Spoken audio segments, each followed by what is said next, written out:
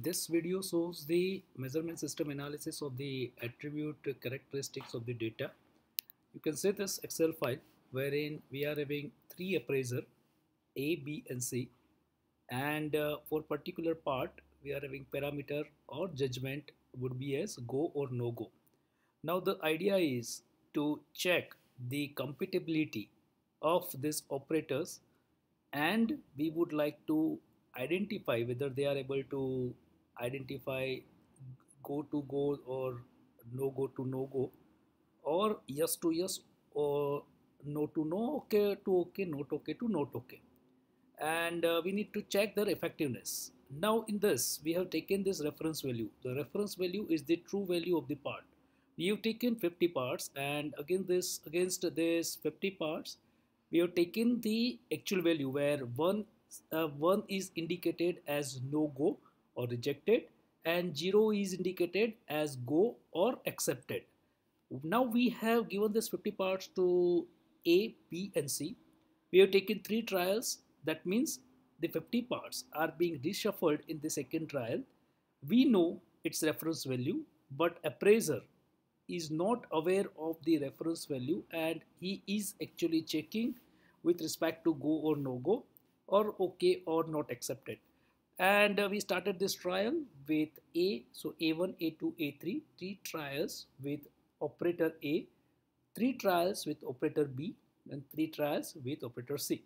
Kappa analysis, that is the measure of effectiveness or efficiency of these operators, and it would give us the idea whether they are able to identify yes to yes and no to no, and therefore we need this kappa value is above 75 percentage. We can accept this kappa value or this appraiser as it is without any training or any modification. But if the value of kappa with reference to A, B, A, C, B, C, or with reference to the true value A to true value, B to true value, or C to true value, if any of those goes down below 75, then we can reject this particular analysis, and we would conclude that this particular pair or an individual would be needing the training.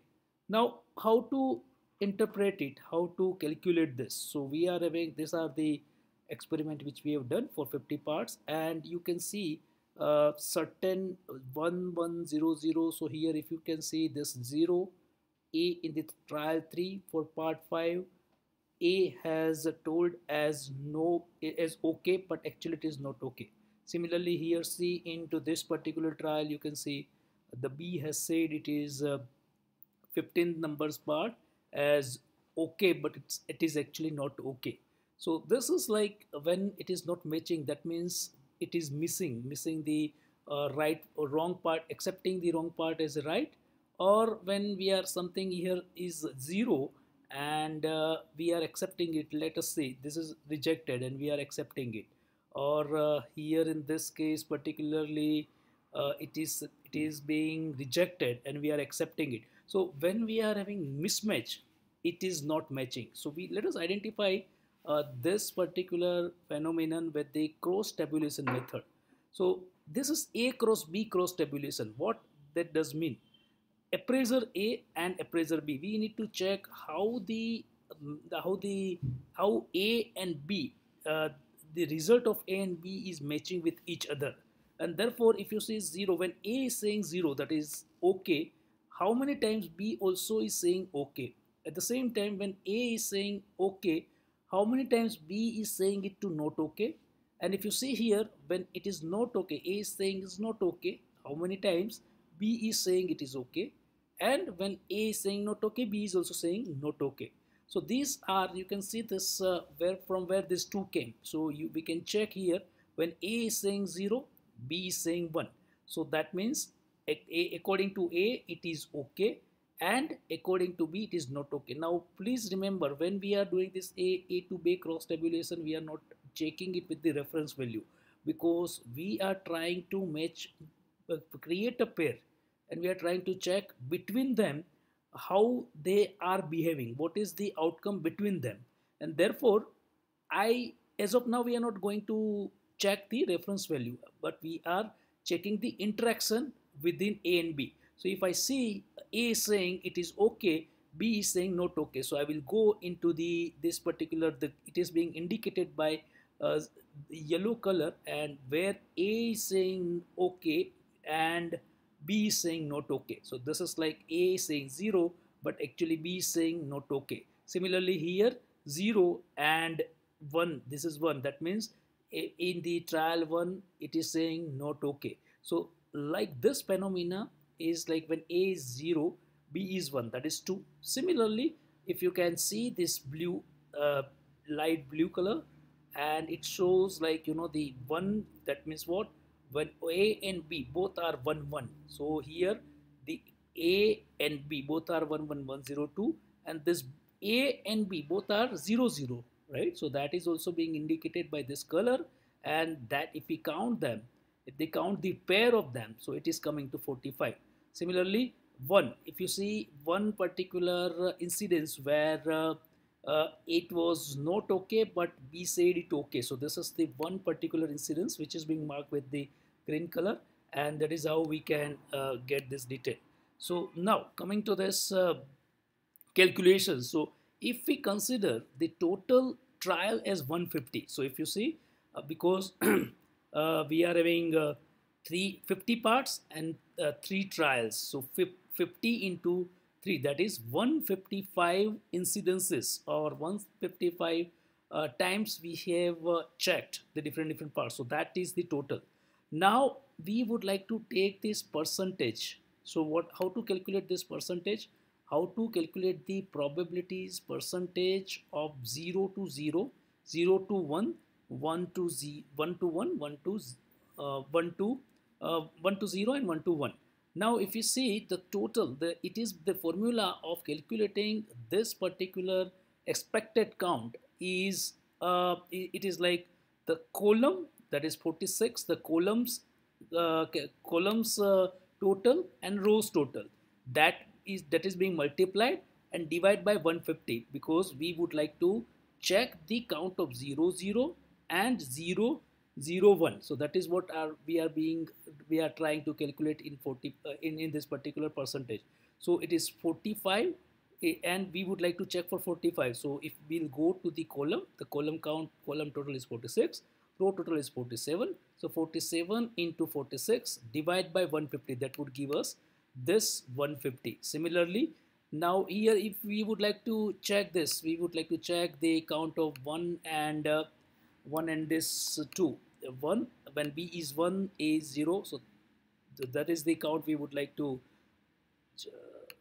so we would like to check when B is 1 and A is 0, and therefore we'll go total count 47, and if we go into the column of 1, it is giving us 104. So 104 into 47 divide by 150, so that is the count for the B. Similarly, we can calculate this 31, like, you know, here also 31.59 and 71.41. 31.59 is like 46 into 103, because now we'll have to take this particular row and divide by 150, so it will give us 31.59 percentage. These are the expected count, expected percentage. Now if we see how to calculate this kappa value, so what is the kappa value? The formula of kappa value is P obtained and minus P expected divided by 1 minus P expected. That is the formula which is being given to us to calculate our kappa value. So if you see here, this says you are having how many counts you are having of actually 0 or actually obtained. So 45 divided by 102, 45 plus 102 divided by 150. So that shows how many times we are having 0 to 0 and 1 to 1. That is the obtained. So that is being counted as PO. And now what is the PO expected? So let me just calculate the PO expected as well. So PO expected is like 0. This is like where we got wrong. So 14.41 and 7. This is like expected value we calculated. So 14.41 and 17.41. So that is the expected. And if we see here, if we see this formula, uh, like for point O we obtained, P expected we obtained, so we can do the simple mathematics and we can get the kappa value of AB, that is 0.95. What it indicates? It indicates that if we check the appraiser A and B, 95% of the time their appraisal or their outcome is matching. And remember, we said it should be above 75%. So it is way above the 75%. And therefore, if we match this appraiser or if we match this pair to utilize them for any of the work, probably they don't need training and they can, with the kappa value of 95%, they are able to they can able to complete the work of the inspection or the uh, or any kind of quality check, and they can be utilized as a pair. Where to use this particular analysis? This particular analysis are being widely used in garment factories, where you would like to check the effectiveness of the pair or the person, and you give them the different kind of defectives and whether they can able to identify the defectives. So 0 1 0 1, that is how 0 is okay, 1 is not okay, and you can compare this, and this is the scientific way to calculate the value. And based on this value you can accept it, or you need to train him or you need to allow to improve him or her for the further improvements. So that is what this is how being done. And you can see B to C cross tabulation, C to S cross tabulation, and that with the reference, A with the reference, and B with reference, and C with the reference. You can go with D, A, B, C, D, E, and more parameters as well, and you can calculate the kappa value as as we did. You can have 4 5 instances as well, 0 1 2 3.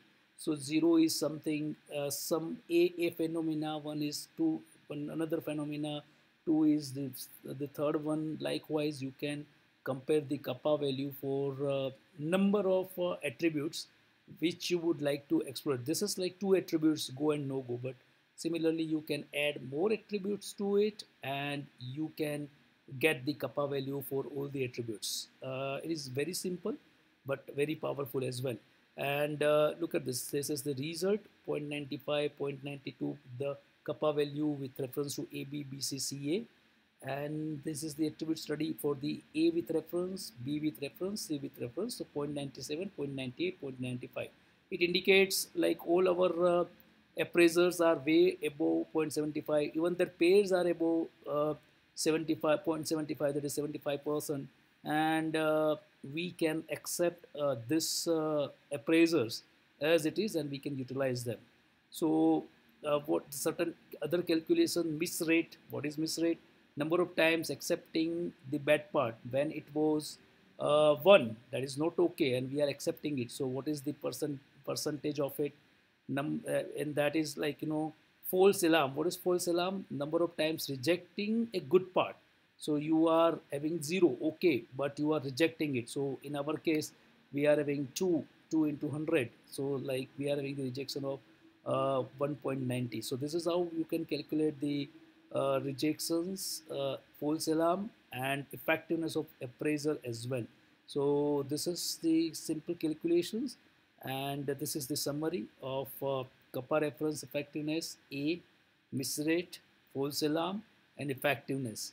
And this is like the reference value acceptance criteria for reference. Kappa reference is effective greater than 90, average 80 and to 90, not acceptable below 80. So this is ideally it should be below 75. Below 75 you cannot accept it. And these are the criteria and references for the miss rate, false alarm, effectiveness. So this is how we can do the kappa analysis for the attributes. We can go for the MSA for the variable in next particular video.